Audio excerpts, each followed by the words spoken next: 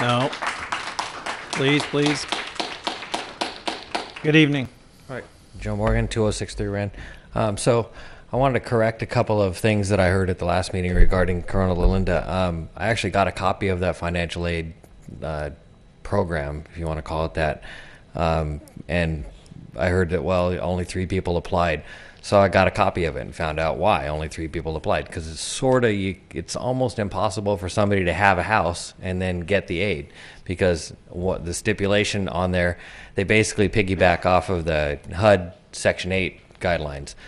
The thing that's particularly insidious about it is that you have to be on the waiting list for a Section 8 home to qualify for aid in the mobile home park. Not that you qualify for Section 8. You have to be on the waiting list. On the waiting list means that you're leaving your house or that you're looking for housing. If you decide that you're not going to move out of your house, then you're no longer on the Section 8 waiting list, and then you would no longer be qualified for the 10% discount. It's a 10% rent offset. So, and seeing that the rent is going up 15 or 20% now, and possibly, that much or more, it's never even going to catch up. It'll never even catch up with the offsets. So it's always going to be a losing battle. It's a 10% discount. So that's pretty much the program. As far as the turnover is already happening in this park. I understand that there's been 10 units moved out since they've taken it over.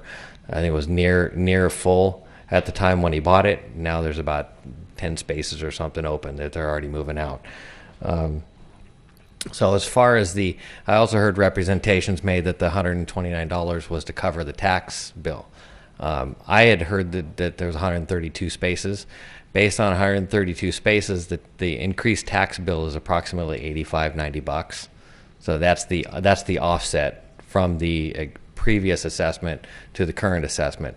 So they're free and clear of the additional tax burden. They're already getting $30-40 now, free and clear. So they've already got a 5% or better raise in addition to their increased cost because of the assessments. From what I hear from the people, is the same thing. My inclination is that they're looking for some stability. They're not looking for some guarantee or some freedom from rent increases.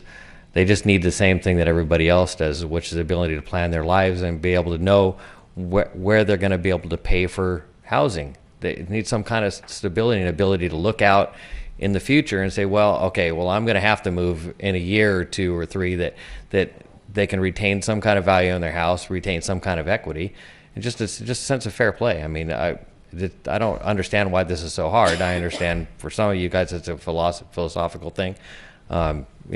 Your philosophy is meeting these people's lives. I mean, they really could use the help, and it seems like a decent thing to do. Thanks. Thank you.